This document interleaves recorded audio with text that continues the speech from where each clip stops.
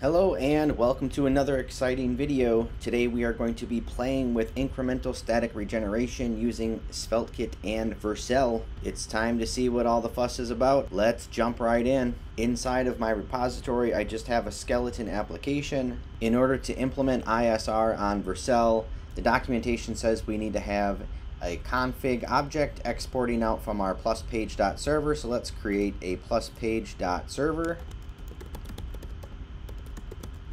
And inside of here, we need to put export const config and runtime.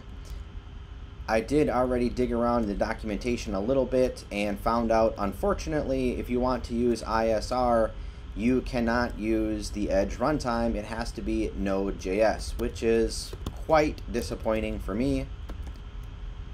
Not very happy about that, but it is what it is. And let's set the expiration on this to be, I don't know, 10 seconds.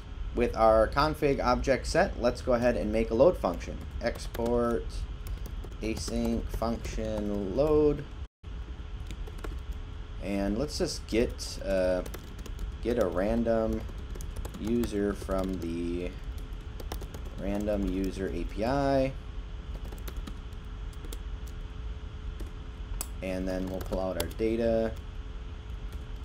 You can console.log it if you want to check it out.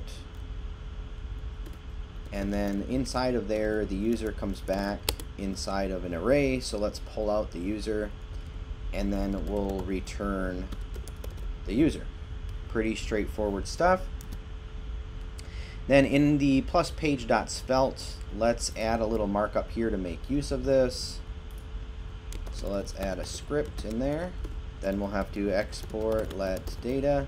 I always like to make sure that everything is reactive, so let's put $user equal data dot name dot first. Do this old school.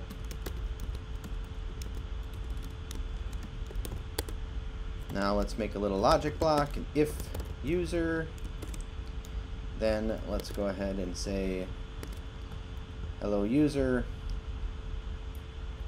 else we'll say error getting user. Don't forget our other plus sign there. Alright, give that a save. Let's fire up your development server if you don't have that going. And there is our user. Alright, pretty cool.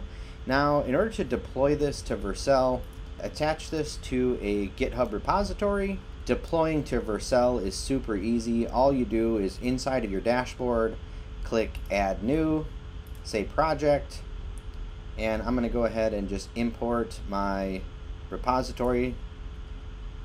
I'll call this ISR example. We don't have any environment variables or anything of that nature to configure here, so just go ahead and click deploy. Let Vercel do its thing. You'll notice I did not even set the adapter to be Vercel. The adapter is still set to auto. It does increase your build time slightly, but you don't even have to set that. If you are for sure going to deploy to Vercel, you probably would want to set your adapter, but again, you don't have to. So here is our app. Pretty cool. So if I keep clicking refresh, it is giving me the cached version as it's supposed to. So looking at the documentation for ISR, maybe I'm missing something here. The documentation says that ISR is supposed to revalidate the page every 60 seconds.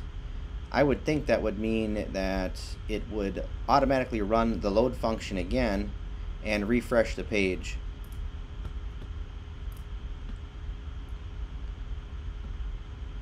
Looking at the logs, you can see that the load function is in fact rerunning, but the page is not refreshing, so that's interesting.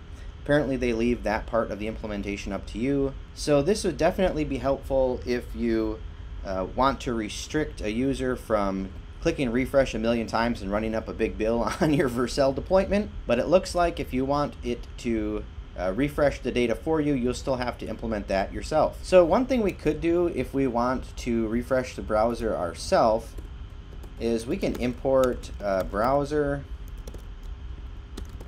from $app/environment. Just after this or before, I guess it doesn't matter. Just add a if browser, and inside of here, do a set timeout.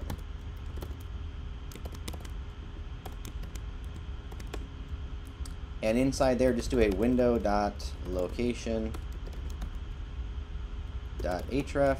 In this case, we're on the home page, so we'll just window.location.href to ourselves.